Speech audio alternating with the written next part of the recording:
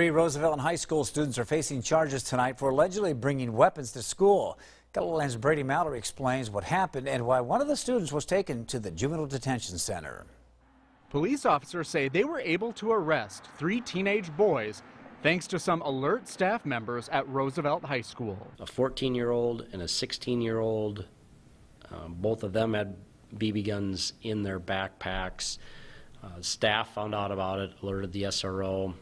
They were both charged with having a weapon on school grounds. But then it got worse when a 15-year-old student was confronted. He punched one of the staff members, and when the officers were trying to arrest him, he ended up kicking one of the officers. The officer wasn't badly injured, but the student also had several BB guns in his backpack.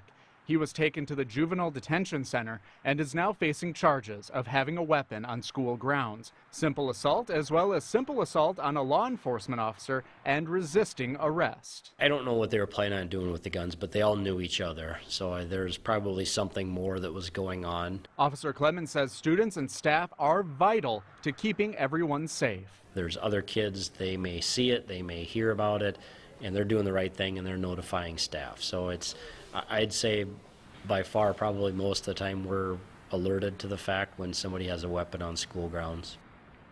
The Sioux Falls School District says that the boys were trying to sell or trade the BB guns. Authorities say that there was never any threat to teachers or other students.